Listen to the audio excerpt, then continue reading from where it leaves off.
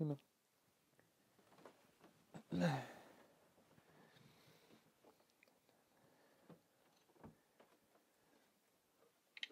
All right, so yesterday we started looking at Daniel 11 verse 1 and 2, and I think we started touching on verses 3 and 4.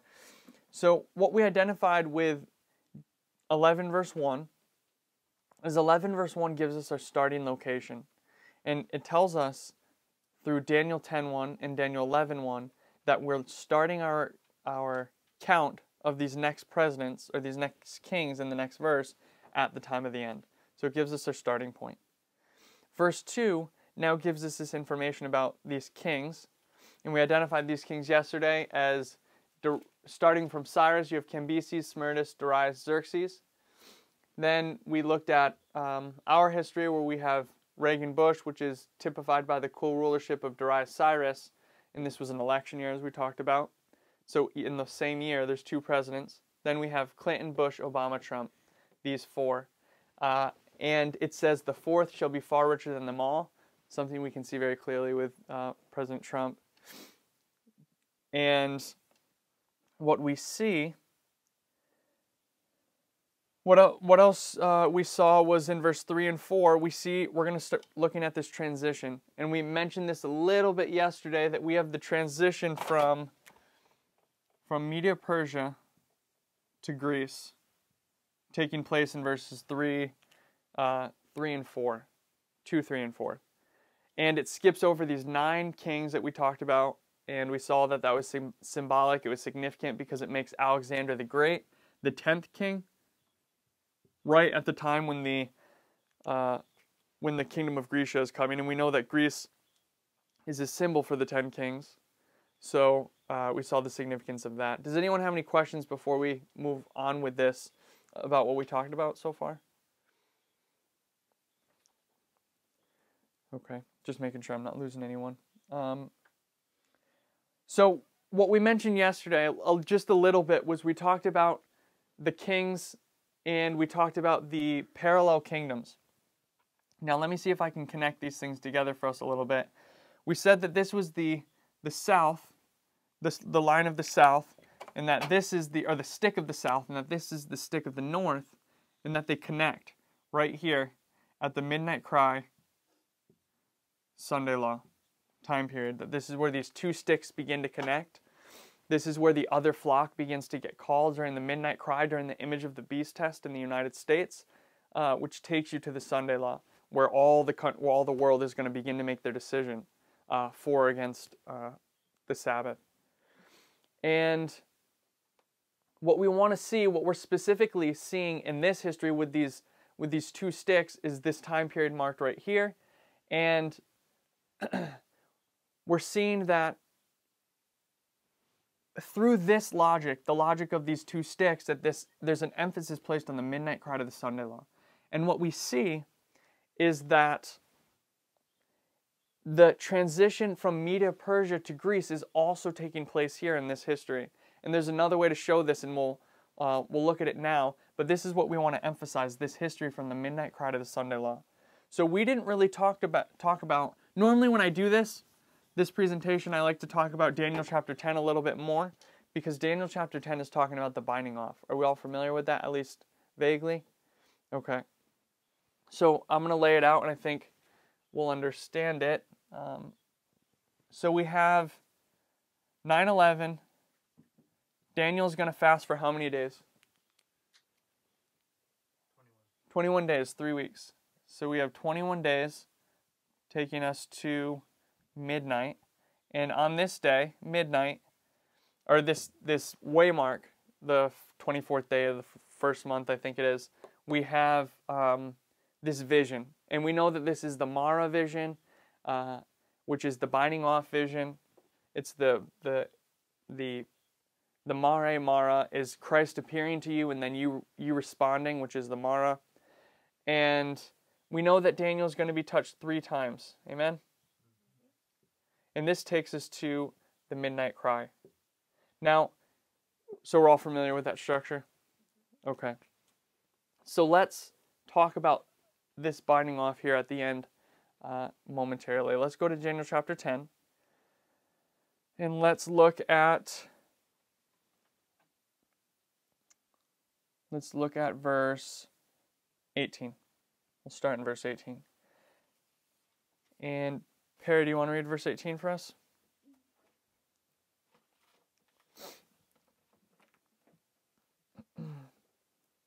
You can read verse 19. Catherine, do you want to read verse 18 for us while you're turning there, Perry? Then there came again and touched me one like the appearance of a man, and he strengthened me. All right, and then Perry, when you get to verse 19, you can read 19. 10:19.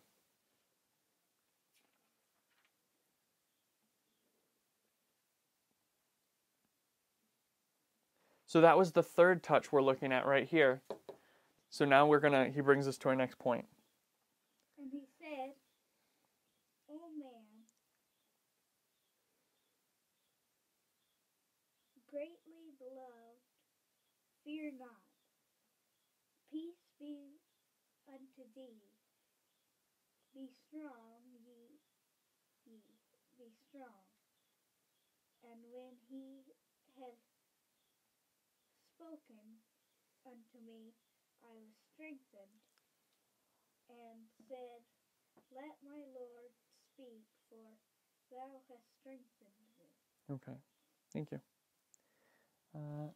Joshua, do you want to read verse 20?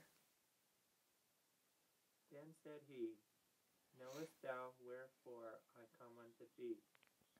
And now will I return to fight with the prince of Persia. And when I am gone forth, lo, the prince of Grecia shall come. Okay, thank you. So we see a couple things in these three verses. Each one gives us a different part. So verse 18 brings us to this third touch. This is the last and final touch of Daniel. Daniel gets touched. And then it says, the next thing it says to him, be strong, yea, be strong. And what does that take us to? The midnight cry. This is the doubling that takes place here at the midnight cry. Sunday law. This is the doubling that takes place here. Be strong, yea, be strong. And then what does he say? So Gabriel is standing here at this point at the midnight cry, be strong, yea, be strong, right after the third touch. And then he says in verse 20, now I'm going to go and I'm going to go fight the prince of Persia, but when I go, the prince of Grecia is going to come. So what he's identifying is the point of transition, the beginning point of the transition from Media Persia to Grecia, which is, right as we were saying before, it's the midnight cry. So from this point forward, Media Persia is going to descend and Grecia is going to rise. And there's some other lines of thought you can look in Daniel 11 to show this progressive incline and decline, but we're probably not going to get there. But if you look at the history of Actium, if you look at that, it's superimposed here at the midnight cry. But what I just want us to see there is that he's placing us this point where Grecia is going to come here at the midnight cry. And we know that, or let me ask you, where does the sixth kingdom of Bible prophecy end? When does the United States end and the seventh begin? When is that though? What waymark? When the UN takes over, yes, amen. But what waymark is that? The Sunday law. Amen. So at the Sunday law, this is where the seventh is gonna take over. But as we know, everything's progressive in the Bible. You know, there are very few things that are just right immediately at one moment.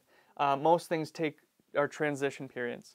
So though the United Nations is fully set up here, it's going to begin the work of setting up back here at the midnight cry, and it's going to slowly or quickly, probably, it's going to be a quick transition period to the Sunday law from the midnight cry, as the image of the beast is being raised up at this point.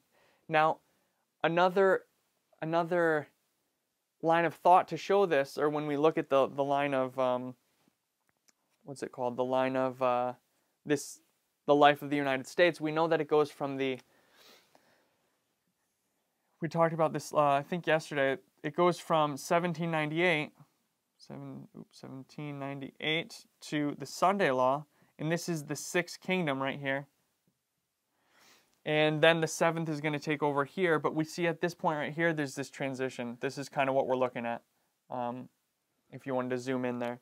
And we talked about how this is the time period where Babylon is going to be forgotten. But here at the end, it's going to sing like a harlot, and it's going to commit fornications again with the whole world. So this is the point we're focusing on here at the Sunday Law. But what we're seeing is this transition period right before that takes you into that time period. So that's another witness to show that at the midnight cry, there's this Grisha begins to come, and it's marked in Daniel 10:20. So going back to Daniel 11, what's really interesting is just another thought about these parallel kingdoms, is in verse 4. In verse 4, let me find it. Okay. In verse 4 it says, "And when he, Alexander the Great, or the UN, shall stand up, his kingdom shall be broken and shall be divided towards the 4 winds of heaven, and not to his posterity, nor according to his dominion which he ruled, for his kingdom shall be plucked up, even for others beside those." So what I want us to understand, and maybe some of us are familiar about this already, but who is the leader of the United Nations?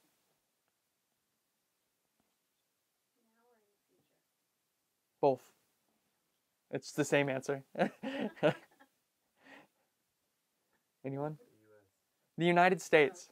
The United States was obviously one of the founding members. We were the ones who really pushed the idea.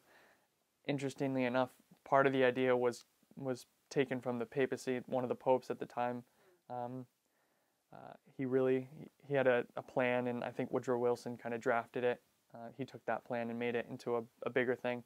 But anyway, the United States is the leader, and you hear about it if you've listened to the news at all or anything in the last couple months.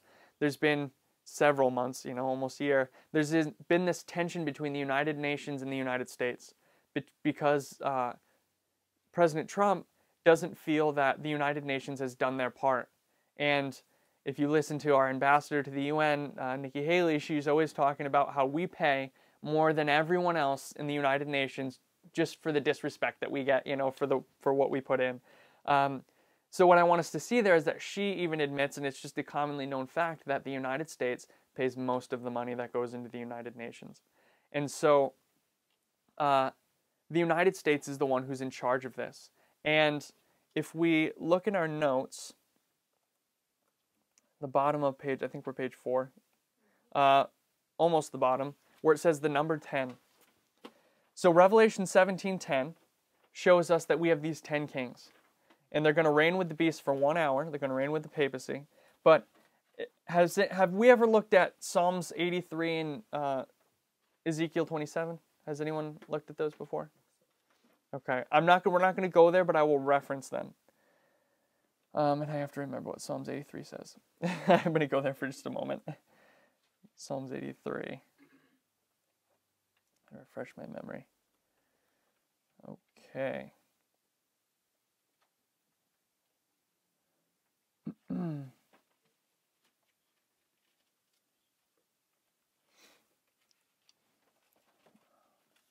Okay, this is talking about, in Psalms 83, if you look in the first couple verses, it says, "Lo, thine enemy have enemies make a tumult, and they that hate thee have lifted up the head. They have taken crafty counsel against thy people, and consulted against thy hidden ones. They have said, Come, let us cut them off from being a nation, that the name of Israel may be no more in remembrance. For they have consulted together with one consent. They are confederate against thee." And I talked about this a little bit yesterday, this confederacy that takes place. So these are the nations that come together. And as you go through here, we're not going to go through them, but you can list 10 separate nations here. Let me look for So as you go through here, you can list these 10 nations. And there's a little bit of a trick to it because one of them is a repetition. And we can talk about that a little bit later. But what I want us to see is that there's 10 nations listed here who confederate together against God's people. And if you go to Ezekiel 27, the term thy merchants is, let's go to Ezekiel 27 and we'll just look at that very briefly. Ezekiel 27, this is the lamentation for Tyrus. So this is Tyrus being a symbol of the papacy. Tyrus is this city, this coastal city, and all of these different nations were the merchants of Tyrus, and they supported her. But Tyrus is going to get destroyed, and when Tyrus gets destroyed, you have all of her merchants separating from her, and this is actually what John is quoting from when he is talking about Babylon falling in Revelation 18. He's quoting from Ezekiel 27. So you have this relationship between the city Tyrus and all of her merchants, and the premier merchant that is listed is Tarshish.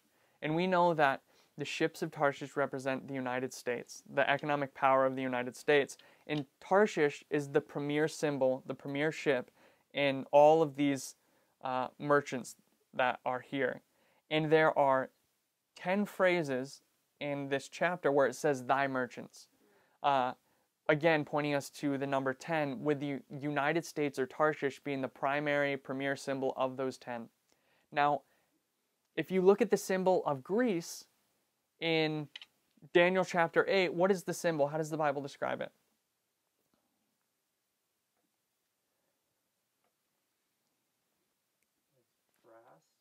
Daniel chapter 8. Daniel 8. What's the symbol for Greece? A goat. It's a he-goat, and what's different about this goat? What does it have? A notable horn. It has this one horn. And what's the one horn versus the goat?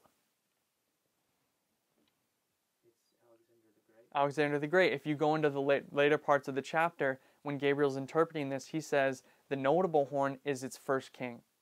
And this first king is going to be destroyed, and Alexander the Great's kingdom will be divided to the four winds, and they go to the four winds of the world, or goes to the whole world. But what we see is that there's a difference between the goat itself, the body of the goat, and the horn.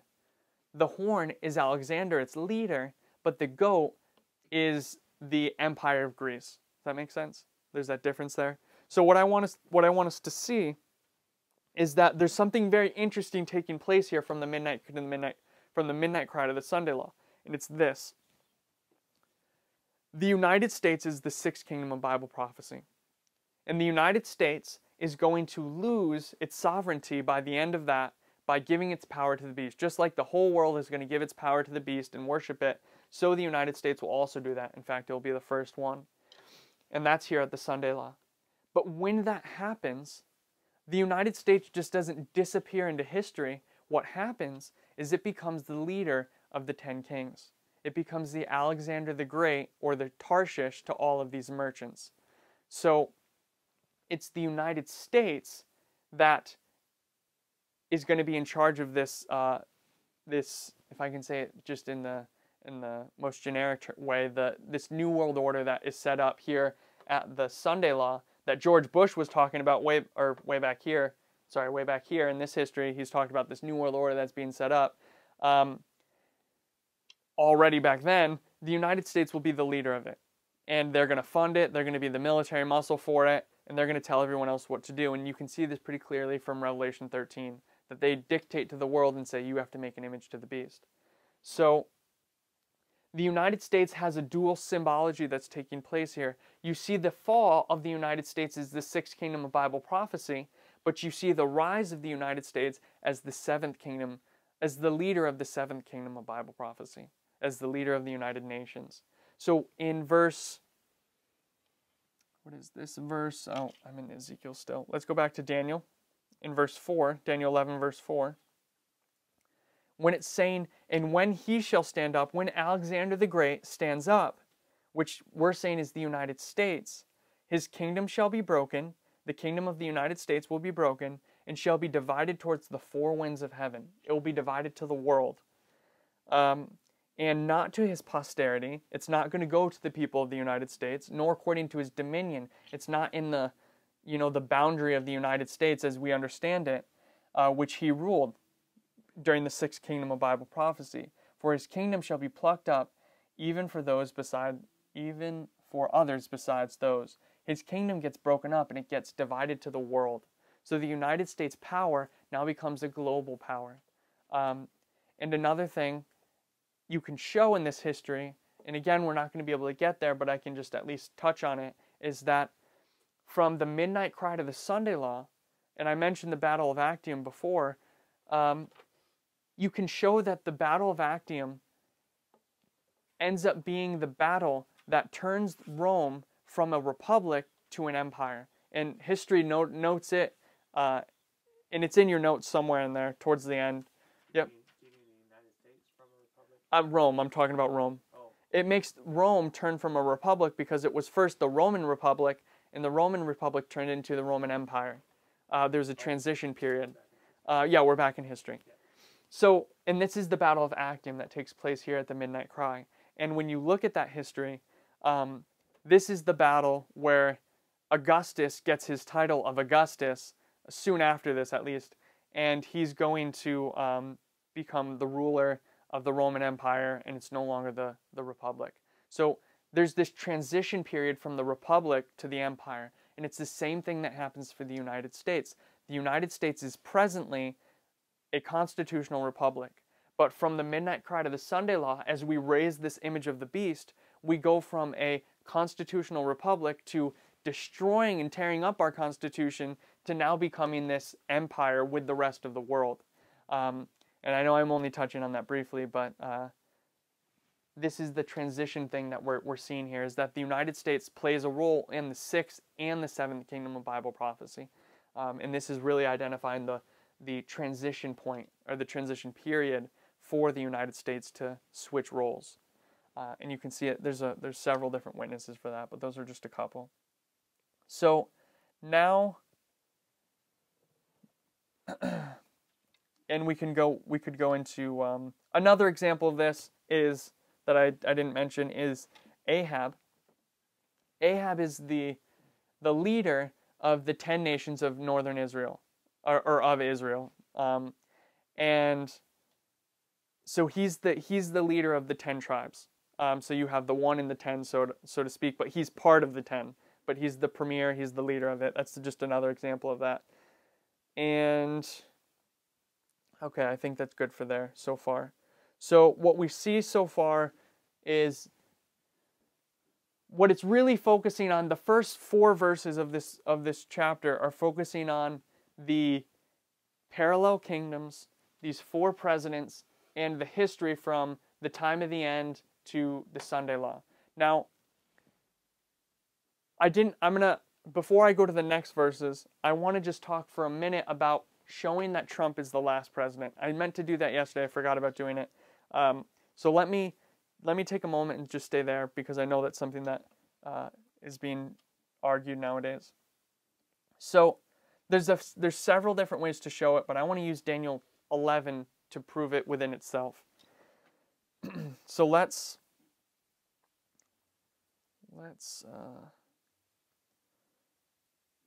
if you go back to page 2 of your notes, at the very top it says Daniel 11 verse 2, and then it says Daniel 11 16 to 22. So I want to look at Daniel 11 16 to 22. So Daniel 11 is, the best way I can describe it is it's a repeat and enlarge all throughout the chapter. It's going to take the same history and just going to tell the same story again and again from different histories. And it just keeps repeating at around the same points, at the similar waymarks. So the breakup of Daniel chapter 11 looks something like this. 1 to 4, 5 to 16, 16 to 20. 22. Is it 22? Let me look really quick. Not that I don't trust you. It's either 22 or 23. 22. You're right. 22.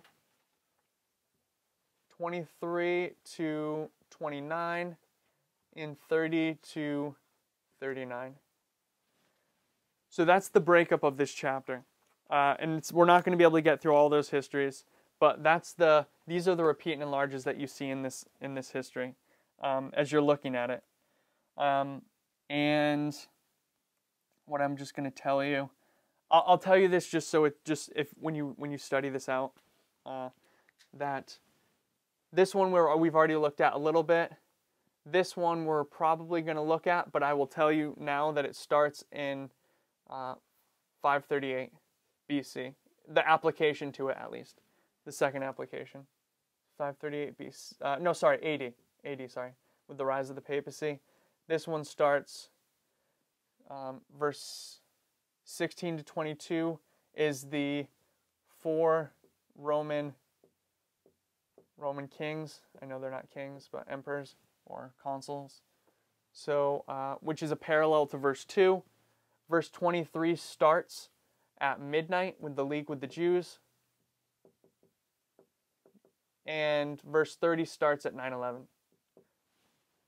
Verse 30 is probably my favorite verse in this chapter. It's really cool. It brings in the barbarians. And it talks about Islam. But anyway, so that's just the breakdown. I forgot to do that earlier.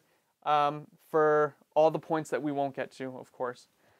But I want to just talk about this one right here for just a minute. These 4 Roman kings. So let's go to verse 16. And we're not going to read much of it because it takes a little bit to get through these verses. But if you read Uriah Smith, who breaks all of this history down really clearly in the CD-ROM, he tells you that you end up with these 4 kings in this time period. And it's these kings right here. It's Pompey in verse 16. Pompey. Then you have Julius Caesar.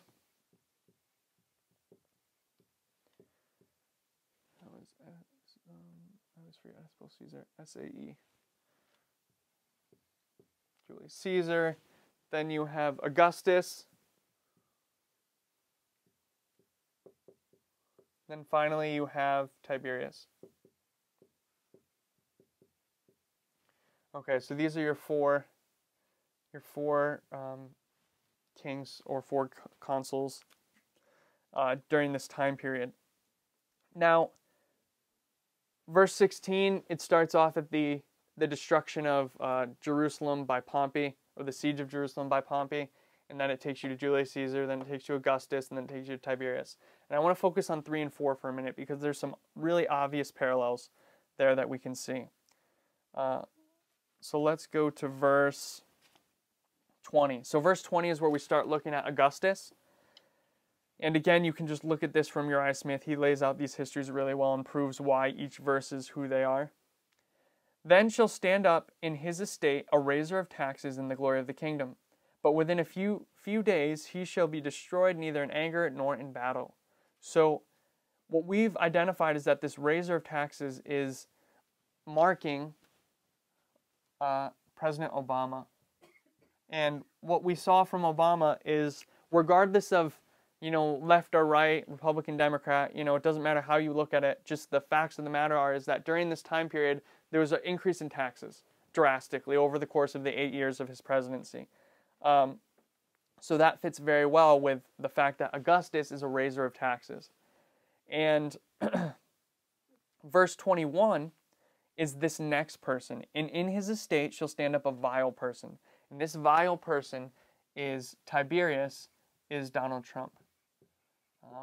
So Trump is this vile person to whom they shall not give the honor of the kingdom. Now this is something really interesting that I've always, since we've been looking at this verse, has just struck out to me, is that nobody, I have in my lifetime, and I'm assuming it hasn't happened in a very long time, maybe ever, that nobody respects this president, regardless of whether you should or you shouldn't, or if he's a good president or a bad president. The fact of the matter is that the United States as a whole, there's this attitude of well, he's not really supposed to be there. That he's not fitting of the presidency. And so he doesn't get the honor of the presidency, of that title, regardless of who's in the title. He just doesn't get the honor of it. But he shall come in peaceably and obtain the kingdom by flattery. So one of the big accusations of Trump when he took the presidency is that he gained it through lies. He gained it through flattering the disgruntled, right, and by making all these promises about all these different things. He made a lot of different promises, and whether or not he kept them is neither here nor there. But the fact of the matter is that he as prophetically has gained the seat by flattery. And so you can see that he's this vile person who doesn't get the honor of the kingdom, and he obtains the kingdom by flattery, and it fits really well with his presidency. So these four presidents, or these four kings, line up with these ones here. If I didn't say that before, I don't know if I did. So this is Cambyses, Smerdis. Oops, I spelled that wrong. Yep, this is false Smerdis. Smerdis, the usurper. What's really interesting about false Smerdis, Darius, Xerxes, one second. So this lines up with, this would be, who would we say, Bush, and this would be Clinton. I've always thought it was really interesting. I didn't notice it till somebody said it, but false Smerdis is someone who took the throne by usurpation, and one of the big accusations against Bush was with Al Gore. That he stole the election. I don't know if we all remember that. And there was that big uproar about that during when it was happening, and everyone thought it was it was by fraud, by crook, so to speak. So I just, that's an interesting, I don't know if he did or didn't, but I just thought that was an interesting connection you see there, that false Smerdis takes the throne like that through usurpation, and so people claim that for Bush too. So that's interesting, at least. So what I want us to see, so there's this repeat and enlarge from verse 16 to 22, where again we see these four Roman presidents or consuls, and it's important because it's a second witness to these first four presidents here that we see in verse 2. And so everything needs to be established with a second witness, and this is the second witness within the chapter, that there's these four presidents. So the reason this is so important, and I don't know if anyone really talks about it, I haven't spent a lot of time looking at the arguments about why people say Trump's not the last president or whatnot, but I looked at it a little bit, but not in too much depth. But the important one for me is this one here, is Tiberius. Because what Tiberius does. So let's read the next verse. Verse 22. And with arms of a flood shall they be overflown from before him, and shall be broken, also the prince of the covenant. Now when Uriah Smith comments on this, he very quickly identifies that the prince of the covenant is who? Who's the prince of a covenant that gets overthrown? You don't remember? This is Christ. This is Christ. Christ is the prince of the covenant. Also described as the messenger of the covenant in other parts of the Bible. So this is the cross. This is the cross that's happening. And the cross, verse 21 and 22 are both under the time period of Tiberius. Tiberius was the emperor when Christ is crucified. So, Tiberius is known for the cross. Obviously, he didn't do the cross, wasn't his fault, but it was during his time period, and the blame is given to him in the Bible here, so to speak, in verse 22. So let's look at it. What is this? What is the cross? We talked about this yesterday. What waymark is the cross? Those who choose Barabbas are choosing what? The Sunday law. They're choosing Sunday over Sabbath. So the cross is a symbol of the Sunday law. Amen? This is the Sunday law. So what does that mean? If Tiberius is connected with the Sunday law, then that means, and Trump is the fourth president that lines up with Tiberius, then that means Trump has to make it all the way to the Sunday law and be there present for the cross or the Sunday law. So there can't be another president before the Sunday law. The Sunday law has to come. At least you have to be at the Sunday law where Trump can be responsible for it, or else you won't be fulfilling the prophecy that Tiberius is there. Because what people are saying is that, sure, you have Trump, you have Pompey, Julius Caesar, Augustus, Trump, and then you have a person right here. And these people are saying it's going to be, I think they're saying Hillary Clinton or something like that. She's going to rerun, or I don't know how they're saying it, but I think they're saying it's going to be a Democrat. But my point is this. Nowhere in chapter 11 do you see a fifth king. And when you see this fourth king, it's connected, this fourth king is connected with two things. One, he's connected with the Sunday law through the cross, because Tiberius is the one who puts Christ on the cross. But he's also connected with, and this is a little bit harder to show, and I'm not going to show it right now, but you can show that this has to be Alexander the Great. And so Alexander the Great is, again, the one who's present at the transition from the 6th and the 7th kingdom of Bible prophecy. So what we're seeing here is that there's no biblical justification in Daniel chapter 11 for a fifth king. You have to be ending at this fourth king. If there is a fifth king, it would be after the Sunday law. And if it's after the Sunday law, it doesn't matter. By that point, it's not a prophetic, it's not prophetically significant at that point, because everyone is pretty much already closed their probation. So that's a brief explanation about why I think it's unbiblical to say that there will be another one. There will be a 46th president. And okay, so let's continue. Does that make sense? Does anyone have any questions on that? Okay. So we're going to go to verse 5.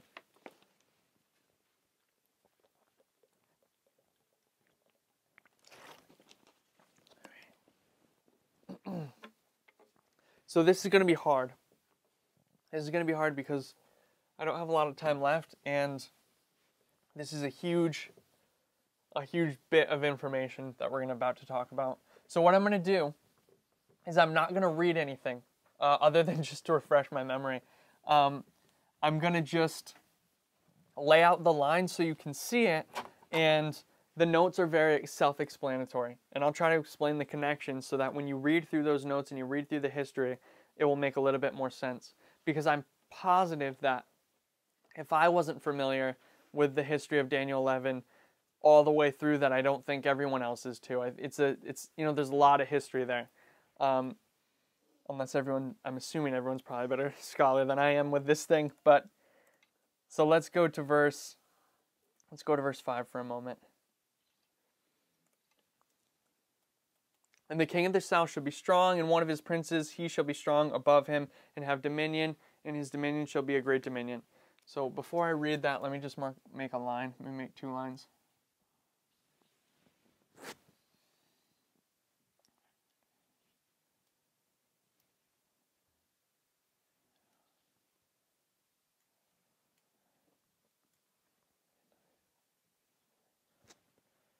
Okay, let's come down here.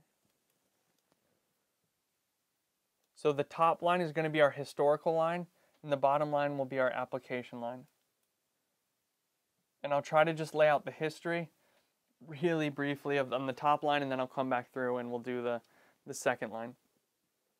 Let me pull up my notes again really quick so I can follow along with that. And as you're looking at your notes, you can follow along. We're going to start on bottom of page 4, and we'll go through that. Okay. So it begins with verse 4 and 5, and 4 and 5 is the dividing of Alexander the Great's kingdom. It's broken up into 4 kingdoms, and the kingdoms are the 4 winds. You have north, south, east, and west, and you have Seleucus. I'm just going to put Seleucus in the south. You have, I'm going to forget all of these. 1 second. Okay, you have Cassander. You have, where's Cassander? I forget. Okay, so you have, oh wait, you guys already let me screw it up. I was going to say something. I was just waiting to see it. You already let me screw it up. You have Seleucus in the east. You have Ptolemy in the south, and Lysimachus, I think, oh, this one was Lysimachus and Cassander. It's in here somewhere. I normally am good at remembering this, but it's been a long time since I've looked at it. If anyone can remember. Oh, here it is. I got it. Lysimachus had the north. Lysimachus, I'm going to put an L for Lysimachus and a C for Cassander. So what happens is this.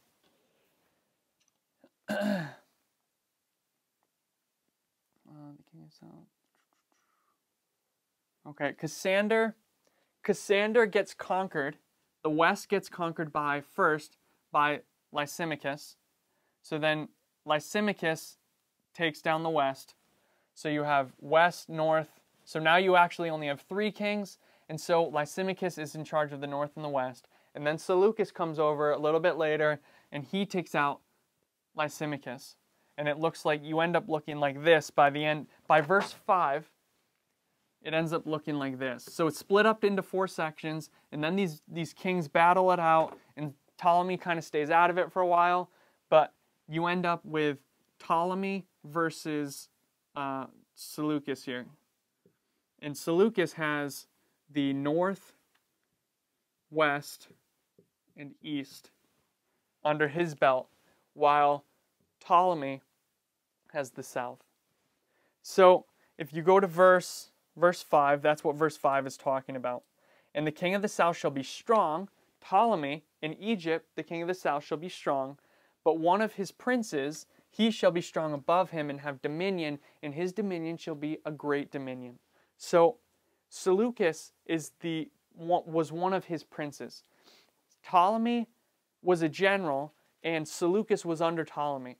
And Seleucus breaks off from Ptolemy. Actually, I think they made an agreement, if I understand the history correctly. They made an agreement, and Seleucus took the east for himself, while Ptolemy stayed in Egypt. And so Seleucus was one of Ptolemy's princes. And what happens is that he ends up becoming greater than his former master. And so you have Seleucus versus Ptolemy now, and all the other generals are dead, the other 2. And you have this king of the south, king of the north dynamic going on. So notice, just for, and this is in the year, I think this is 281. Is that what it's saying in your notes? Yeah, 281. This is the year 281. And what Seleucus does, BC, is he takes 3 kingdoms. Seleucus is going to take these 3 kingdoms, and Seleucus is the king of the north. So let's just remember that for a little bit. But it's still in contrast with the king of the south. They're both there. Now there's going to be a battle. There are multiple battles that take place, multiple wars between the king of the south and the king of the north from this point forward. And then it says this, and in the end of years they shall join themselves together, for the king's daughter of the south shall come to the king of the north to make an agreement. But she shall not retain the power of the arm, neither shall he stand, nor his arm, but she shall be given up, and they that brought her, and he that begot her, and he that strengthened her in these times. Okay, so let's summarize that briefly. After Ptolemy takes these 3 locations and is in contrast with, I'm going to do this the whole time. I'm going to keep mixing them up. And I'm going to confuse you, and I'm going to confuse myself.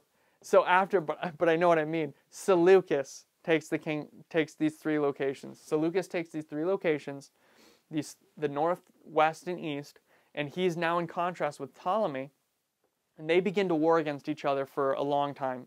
But it says in the end of days, or the end of years, they're going to join themselves together. So right here at the right here, they're going to make this treaty. There's a treaty here. And what happens what happens is the king of the south sends his daughter to the king of the north, and her name was Bernice. And so Bernice goes to the king of the north, but at this point, and what you need to understand about this history is it's not going to be Ptolemy and Seleucus the whole time. They're going to die, and then their sons are going to take over, and their sons' sons, and we're going to have different kings. So I'm going to say is the king of the north and the king of the south for most of it, even though these are different people over a couple hundred years. So the king of the south and the king of the north make a treaty. The king of the south sends his daughter to the king of the north, and they go into a marriage, but the king of the north is already married, and his wife at the time is Laodice, and she gets outed, not outed. She gets what's the word? He sends her away. He banishes his wife for this daughter because he has to make this political alliance to stop the war. So he sends his wife away, Laodice. And Laodice gets sent to, I think it's Antioch, if I remember correctly. So we have Laodice, comes down here. She's all sad because she got kind of deposed. She got banished from the kingdom. So Bernice is here with the king of the north, but after a certain amount of time, the king of the north up here decides, you know what? I don't want to be with Bernice anymore. I miss my actual wife. And he says, okay, Laodice, you can come back. And so Laodice comes back, and what she does almost immediately, very quickly, is she kills the king. She says, I'm never going to be banished again. This is never happening to me again. So she comes back, kills the king, and she kills Bernice runs. She runs to some other town or city or something like that. She runs away after the king dies, and so she gets out of there. She escapes for a minute, and Laodice now puts her son. She puts her son. I'm going to read Ptolemy. I'm just going to have. Let's just do this. So we have north and south. Laodice now puts her son on the throne, and what's going to happen is that she's now she and her son are ruling, and they go find Bernice. Bernice is over here somewhere in this town, and they go find Bernice and kill her. But before she dies, she sends out a letter. She sends a little letter back to her family in Egypt, and she says, "Send help immediately. I'm in great danger. Laodice has gone mad." She sends this message, and so they don't get there in time, and Bernice gets killed. So we have this struggle, and now Laodice is dead. Bernice is dead, and the king of the south is mad. So the king of the south says, "You broke our treaty. We gave you this daughter. It was supposed to work out, but you broke the treaty. So we're going to use that as a justification to go to war." So now, the king of the south uses this as a justification, and we see right after this treaty is broken, the first war since the treaty, and this war is marked in verse. One second. This is Seleucus Calin. I always forget to say his name, but this is another Seleucus. It's one of his sons. Anyway, so this is verse. Where are we? This is verse 6. This is verse 7 now. "But out of the branch of her root shall one stand up in his estate, in which shall come with an army," so he's going to come and retaliate, "and shall enter into the fortress, and the king of the north shall deal against them and shall prevail." So into the fortress of the king of the north, and shall deal against them being the king of the north, and shall prevail, and shall carry away captives into Egypt their gods, with princes and with their precious vessels and silver and gold, and he shall continue more years than the king of the south. Okay. "So the king of the south shall come into his kingdom and shall return into his own land." So this is a section of time. I gotta find the year. Let me just write the year down. This is 246, and this is called the Laodicean Wars, or the Laodicean Wars, which is kind of neat. You have Laodicea there. So we have this war here in 246, and the king of the south, I'm going to just do a little south over north, and the king of the south wins, king of the south loses at this point. And what we need to see here is that the king of the south is described in this history as the benefactor, because he's going to take like 2,500 images of their gods back from the king of the north that they lost and bring them back to their nation in Egypt, and he gets all this honor and these riches because of that, because he did that work. He brings back all these idols. So that's what takes place there. And I know I'm going fast, but it'll make a little bit more sense as I go through the repetition here momentarily. And you have all these historical notes in your thing. I laid them out for each section. I have the type and the antitype. So this brings us to verse 10. And as I mentioned yesterday, Daniel 11 is just, it's a tit for tat. The king of the south does something, the king of the north retaliates. The king of the north does something, the king of the south retaliates.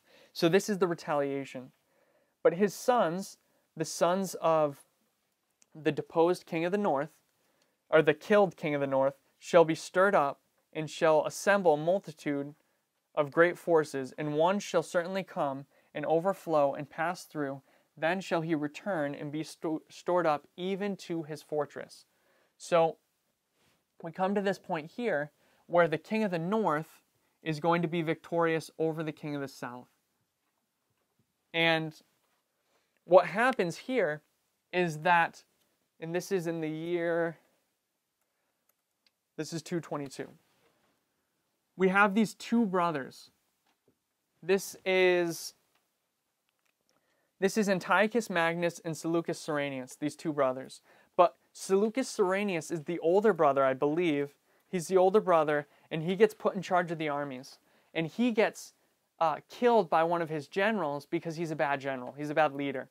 And they put Antiochus Magnus as the leader of the armies. And now Antiochus Magnus is ruling this great army, and he goes and he makes war. So what we see here is that, and this is a really simple verse because there's these two brothers, and I want to emphasize that we have these two brothers, and they're going to go to war in 222 BC, and it's as simple as the king of the north wins and the king of the south loses. Pretty simple verse. Verse 11. Actually, there's something we need to see here, though. Sorry, before I go any further. Notice how in verse 10 it says, and he shall return and be stirred up even to his fortress. But the king of the south, in verse 7, it says, and he shall enter into the fortress. So there's a difference in the verbiage of this fortress. And let me explain what we're seeing here. You have the king of the south. This is what verse did I say? 7. This is verse 7. This is what the king of the south does. This is the fortress of the king of the north. And the king of the south is going to come into that fortress all the way in. And he's going to conquer him, and he's going to come out. And then he's going to leave. He attacks and then he leaves. Verse 10, what happens in verse 10 is that the king of the south has a fortress. And what happens is the king of the north comes, but he ends at the fortress. He takes all this land outside the fortress, but he leaves the fortress itself. And then he's going to leave as well. He'll return back to his own land. So the thing that we want to see here is that the king of the north gets his fortress destroyed. You know, the king of the south goes all the way in, but the king of the north in this time period only goes up to the fortress. And that's important for a little bit later, and we'll look at that. So, and the history behind this one is that in this history here, the king of the south goes all the way into the capital city of Seleucia and deposes or literally kills Laodice and her son. But in this history here, you have Antiochus Magnus, and he takes all the land that he lost in the previous war, but he doesn't go all the way into Egypt like the king of the north, like the king of the south goes into all the way into Syria. So he kind of just stops at the border of Egypt and says, okay, I've taken enough land. I'll leave Egypt and I'll just stop here. So we need to see that distinction here for a moment. The son of Laodice was taken into captivity, right? Not true? You might be right. I'm not sure. I know that there's two other brothers to the killed king, and they escape, and they go somewhere. They're off in exile, and they're the ones. They're Seleucus Cyrenius, and that's Antiochus Magnus. But I forget what actually happened to the son. You might be right that he goes into captivity. I never remember that detail. And maybe it's in there in the notes, and I keep looking over it. But Laodice for sure does get killed. So this takes us to verse 11. And the king of the south shall be moved with choler. So now there's the retaliation. And so we have the king of the south is going to be victorious over the king of the north. And verse 11, and the king of the south shall be moved with choler, and shall come forth and fight with him, the king of the north, even with the king of the north, and he shall set forth a great multitude, but the multitude shall be given into his hand, and he shall and when he hath taken away the multitude, his heart shall be lifted up, and he shall cast down many 10,000s, but he shall not be strengthened by it. For the king of the south shall return, and shall set forth a multitude greater than the former, and shall certainly come after certain years with a great army and with much riches. So we see these last two battles here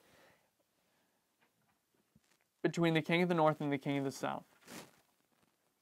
And the first one, the king of the south is going to come. He gets angry. He's moved with choler, and he defeats the king of the north, and then his heart gets lifted up. But then later, the king of the north is going to retaliate, and he's going to wipe out the king of the south. So let's just grab those years really quick. So these are the battles that we talk about often, these last two. This is the battle of Panium and Raphia, or Raphia and Panium, rather. 217 BC. This is Raphia. Yeah, and this is Panium in the year. I've always put a year down for the Battle of Panium, but the problem with the Battle of Panium is nobody really agrees exactly when it was. And I'm going to put the year 200. You know, I might step on people's toes by putting the year 200. Some people say it was in 198. Some people say it was in 200. It ends up mattering for other reasons, but for right now, there's Raphia and then Panium. It's that simple. So there's some interesting details about Raphia, and it's this: once the king of the south defeats the king of the north, the king of the south is then moved with his heart is lifted up. His heart is lifted up, and he goes to Jerusalem, and he wants to enter into the most holy place, into the temple. And as we know, that's not permitted for a Gentile to go into the temple at all, or even into the area. But then even more so, it's not permitted for someone who's not like the high priest to go all the way into the most holy place. So what happens, there's this story that the king of the south at this time, he goes into I think the holy place, and he's on his way to go to the most holy place, and somehow he gets struck down. Now the story says that he's knocked unconscious and he's brought to his feet, literally to the ground, and they have to drag him out of the temple. His guards that are with him, they bring him out of the temple, and they bring him back to Egypt. And when he gets back to Egypt, he just goes straight back at that point. When he gets back, he's so mad at the Jews that he begins to persecute them in Alexandria. And he makes these laws to persecute them, and a bunch of people end up dying. There's this great persecution. And that's what's being discussed in verse, verse 12, when it says, his heart shall be lifted up because of his victory. He'll try to go into the most holy place, or into the temple, and he shall cast down many 10,000s. these many 10,000s are many 10,000 Jews that get persecuted during this time. And then verse 13, 14, 15 takes you to Panium, and it's really simple. There's this space of time between where they make a treaty, and then finally you have the Battle of Panium where the king of the south is defeated, and there's a lot of details there. So let me go through this history really quick and just lay it out, because this template here becomes the template for the rest of Daniel 11. Everything else is going to fit inside of this structure here, and it just builds on top of it, and it proves the points that you see here. So let's look at the application now for a moment. 281, we see that the king of the north, takes 3 kingdoms. And this brings us to the application of 538. The king of the north, the papacy, is going to take 3 geographical locations, 538 AD, 3 geographical locations, and that looks like a 6. I promise it's a G. It says 3G. 3 geographical locations, 3 kingdoms. And what's it described as? It's described as a great dominion. So this great dominion is akin to the papal supremacy from 538. And let me just look for something 1 second.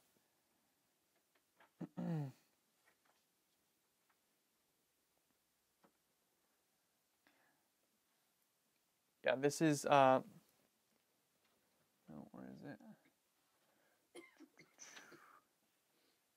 Okay, yeah, this dominion is described as this dominion is showing the papal superiority during this time, supremacy, where he has this great dominion, and at the end of his great dominion, he's going to be brought down. But before he does, at the end of days, which I'm suggesting is equivalent to the time of the end, before the time of the end in 1798, right before it, the time of the end, there's going to be a treaty between the king of the south and the king of the north. Now, does anyone know this treaty? This treaty, Year or name? what? Year or name? I guess both. It's in your notes, so you probably already cheated by now. 1797. This is the treaty.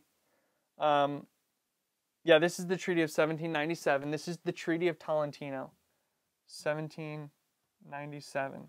And what happens is the papacy, the king of the north, in France, atheistic France, were at war with each other for a little bit. And they make a treaty to stop the hostilities. And this treaty is akin to the treaty that is marked in the scriptures here, this peace treaty where the daughter is given. So they make this peace treaty, and what happens is that France, some French ambassadors and a couple people, important people, go to Italy, and they get killed in some sort of riot. And so what happens is France says, "Hey, you broke the treaty. And now we're going to attack you because you broke the treaty." And what happens is this is after that treaty is broken, then the papacy is taken captive like that next year.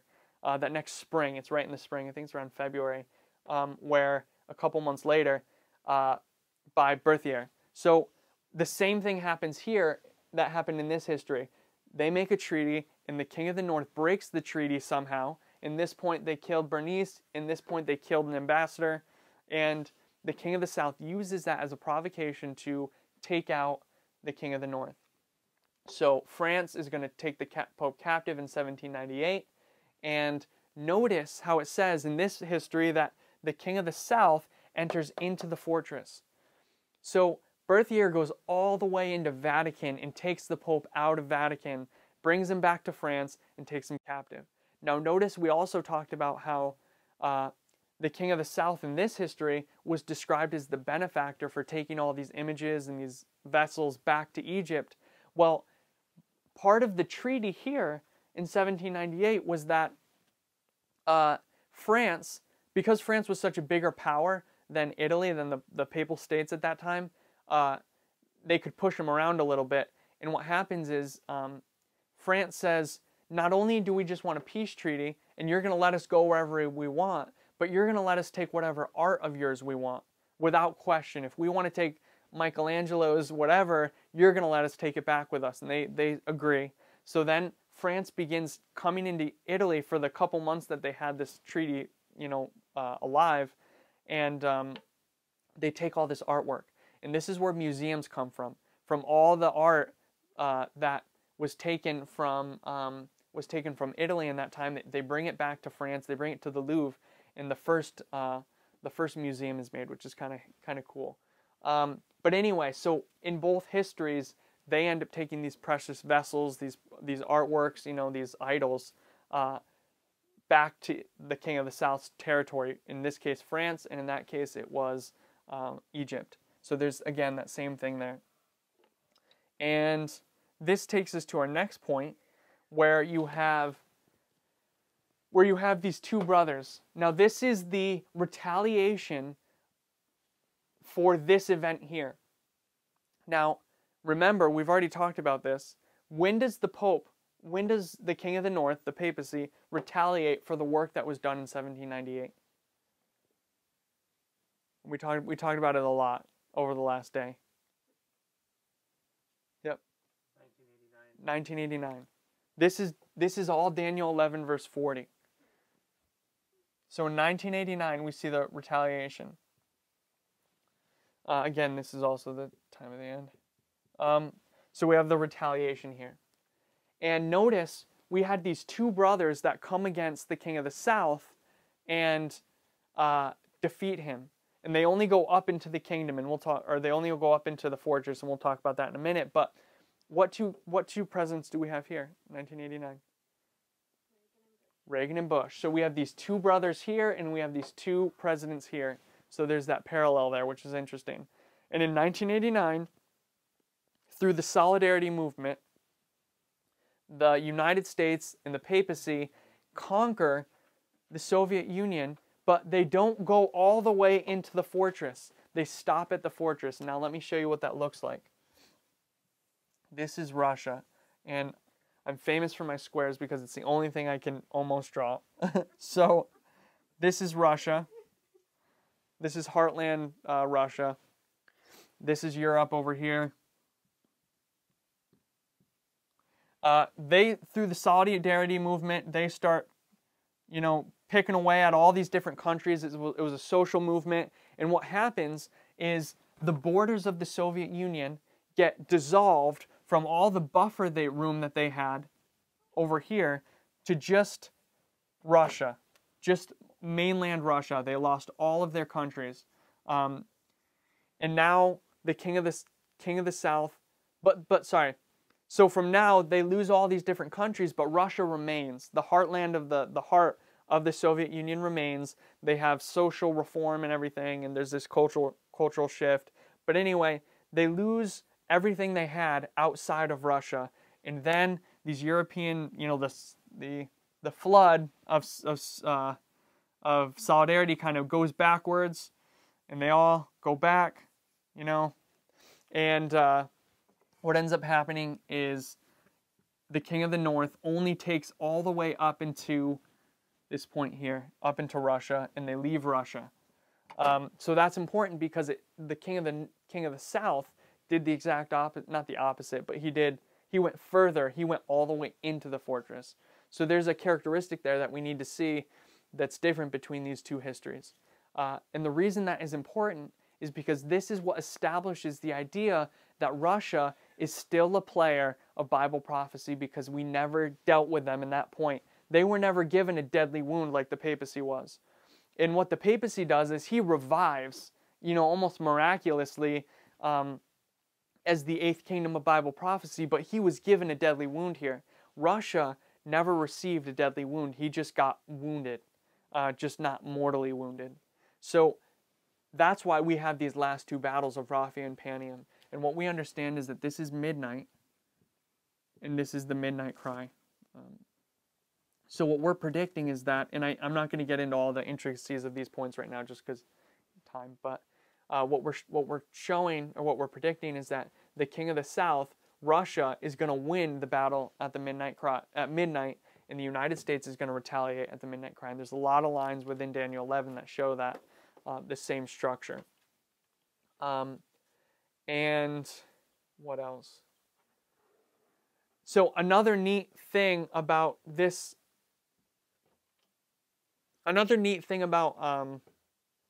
going into the fortress, I'll end with this last point. So let's go to Isaiah 7 for a moment.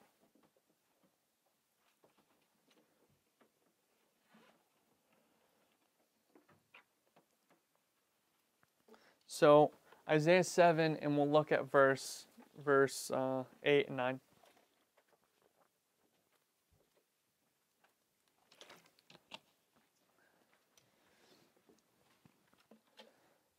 Let me erase some of this.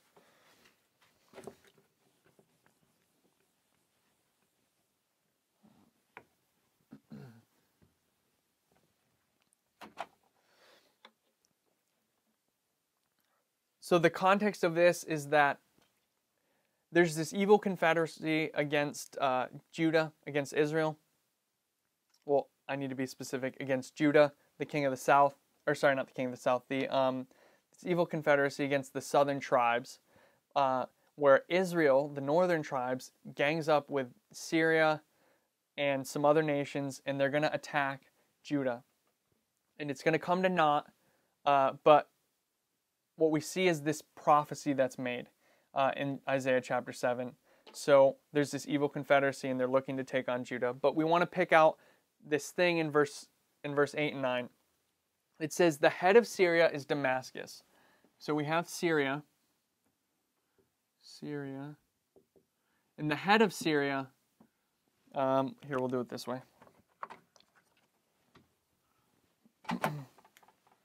We have, this is it.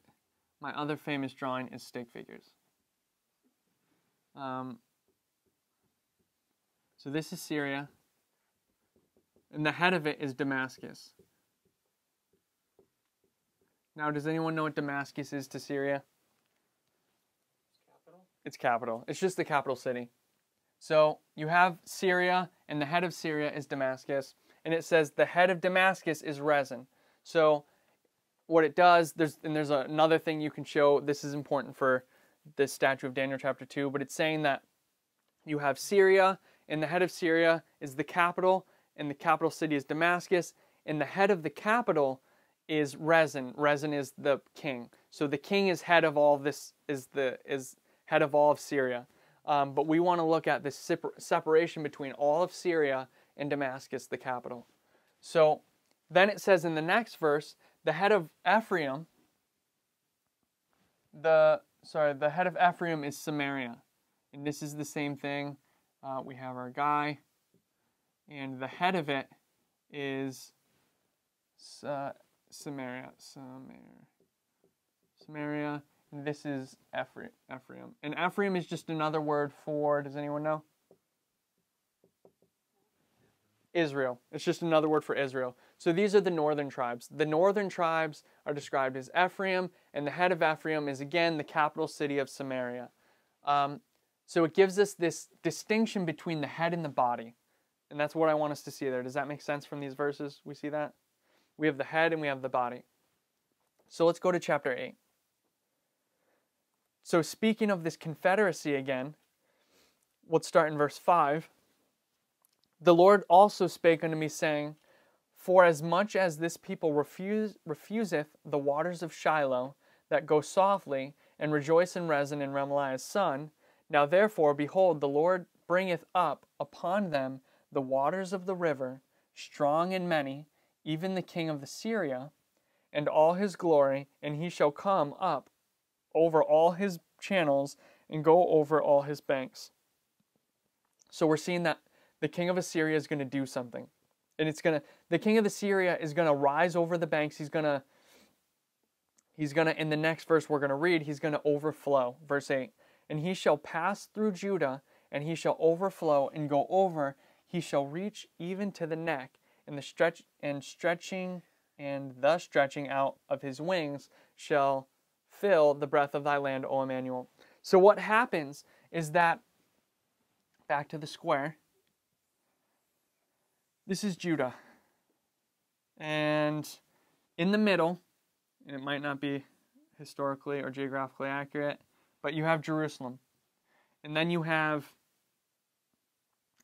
my stars are just little, all these other little towns, cities or whatever that are around it.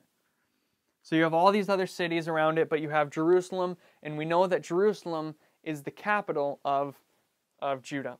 So what's going to happen is the king of Assyria, in this evil confederacy of Isaiah chapter 7, is going to come down, and he's going to conquer all these different towns. And we can see the fulfillment of this in, do I have it here? Chapter 36. Let's just jump to 36 and we'll come back here in a minute. Isaiah chapter 36. So this is a prophecy. It didn't come to pass in that moment. It was future tense. So in chapter 36 we see this. Now it came to pass in the 14th year of King Hezekiah that Sennacherib, king of Assyria, came up against all of the defense cities of Judah and took them. So this is chapter 36. Sennacherib, the king of Assyria, is going to come and he's going to take all of these little towns, these defense cities,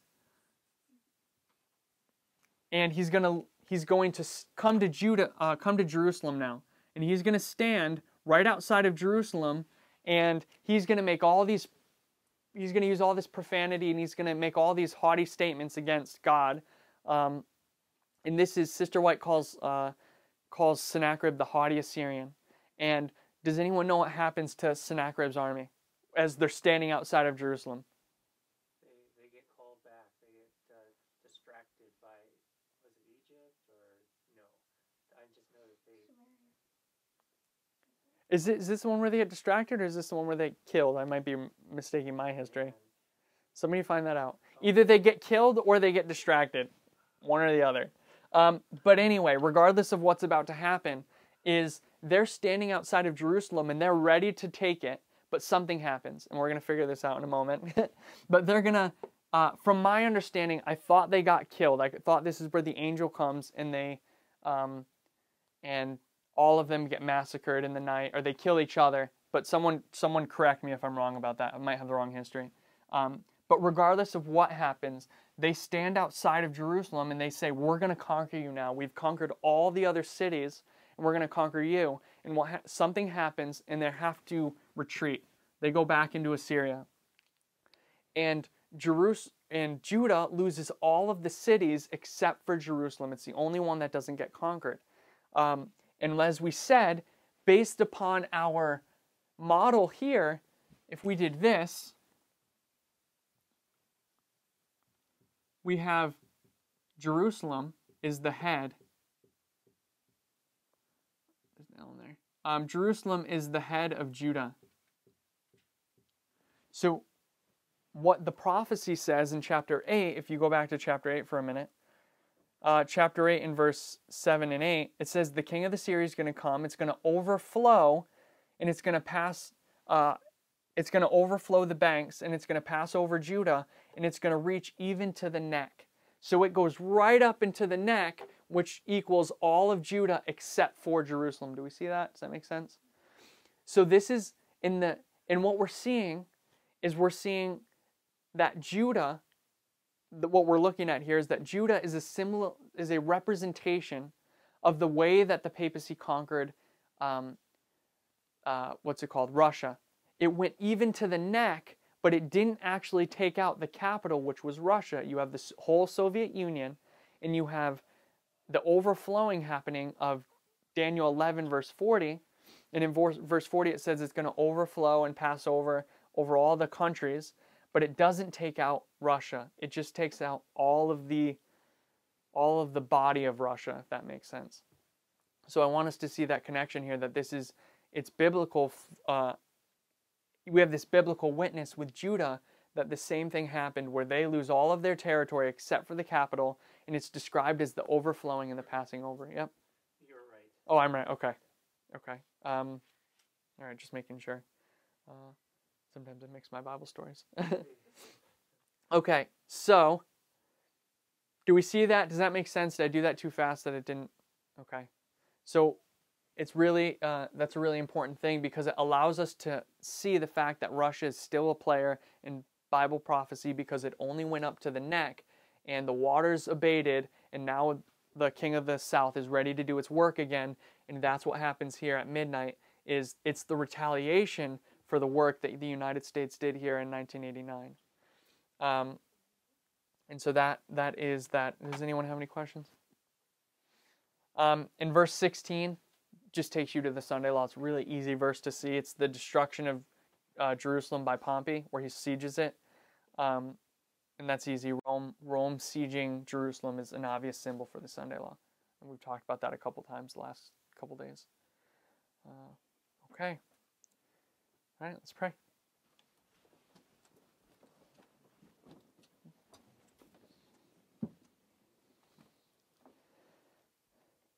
Dear Heavenly Father, Lord, we thank you so much for this time that we've had this weekend. We thank you for the studies and for the fellowship. We thank you for everything you've done for us, Lord, and the traveling mercies that you've provided everyone as they've come. And we ask that you would bless us and guide us throughout the rest of this week as we go back to the normal work week. And we just pray that you would continue to be with us and that you would prepare us for your soon coming, for these events that are rapidly approaching, Lord. May we have implicit faith in your word, Lord, that we would trust it and have faith in it and be moved by it, that it would be a savor of life unto life to each and every one of us. And we ask that you would help us all to have a full and complete experience with you, Lord, through the transformation of your word. And we just pray that this prophetic narrative would be not just something that we hear, Lord, but it's something that changes us.